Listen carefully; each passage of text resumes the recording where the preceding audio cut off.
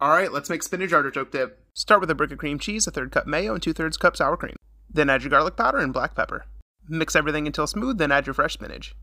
Toss in the chopped artichoke hearts and fresh grated parm. Combine, then add your cheese. I'm using Gruyere and mozzarella. Mix one more time, then in the oven at 375. Now slice a baguette and brush with garlic olive oil. Broil for 2 minutes, then set aside. After about 25 minutes, top with the cheese of your choice, then toss under the broiler and finish it up. Enjoy!